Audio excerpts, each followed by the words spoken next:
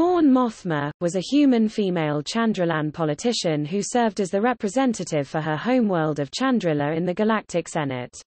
She was also a revolutionary leader in the alliance to restore the Republic, and eventually became first Chancellor of the new Republic.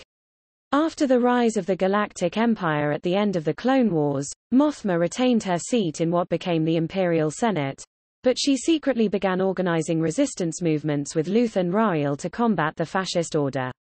Coming to political prominence during the separatist crisis, Mothma formed ties with fellow progressively minded senators, such as Bail Organa of Alderaan, Onaconda Farr of Rhodia, and, later on, Padme Amidala of Naboo. Together, they strived to maintain democracy and loyalty in the Republic amidst the Clone Wars. As the war drew to a close, Mothma, Organa, and Amidala petitioned for the increasingly authoritarian Supreme Chancellor Sheev Palpatine to rescind his wartime powers at the conclusion of the war. To their horror, Palpatine instead declared the Jedi Order guilty of treason and announced that he would transform the Republic into an empire. In the years following the proclamation of the new order, Mothma worked with Organa and other allies to plant the seeds of rebellion against the imperial regime. Mothma left the Senate after publicly denouncing Emperor Palpatine, which was soon followed by the establishment of the alliance to restore the Republic. Mothma sanctioned the recruitment of Jyn Erso, who led the Rogue One squadron in stealing the Death Star plans during the Battle of Scarif. After the Battle of Yavin saw the destruction of the Death Star, Mothma led the alliance through the Galactic Civil War.